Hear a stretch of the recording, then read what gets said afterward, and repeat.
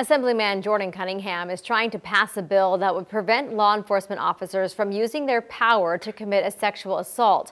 It comes after a woman says she was raped by a former police sergeant out of Paso Robles. Today, we learned that woman filed a claim for damages against the city of Paso Robles. KSBY's Megan Healy joins us live in the newsroom to break this all down for us. Megan?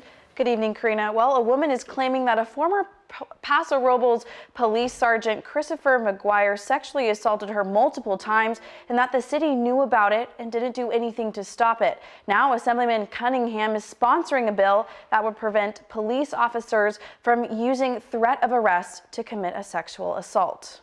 Assemblyman Jordan Cunningham says this case motivated him to introduce AB 1599. It would make it illegal for a law enforcement officer or anyone pretending to be one to use their power to commit a sexual assault. Right now, that is actually not the law.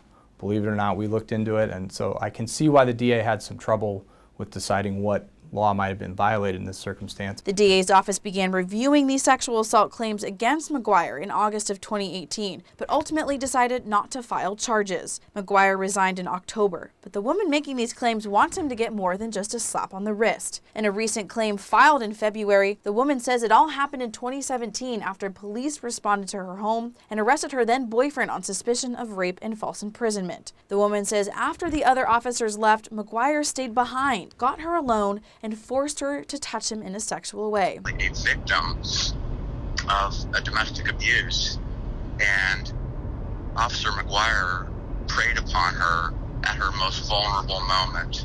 She says McGuire returned to her home a couple of days later and raped her. Over the course of the next 4 months, she says McGuire assaulted and harassed her while on patrol. Now, her attorney, Brian Claypool, says the city is at fault for not doing more. We need to bring about change in the hiring, training, and supervision of police officers, not only in the city of Paso Robles, but nation. The Paso Robles Police Chief Ty Lewis says he found out about the claim Monday night. We have nothing to hide. We have nothing to cover up. Whatever the facts reveal, that's what's going to come out, and we'll deal with them as a department.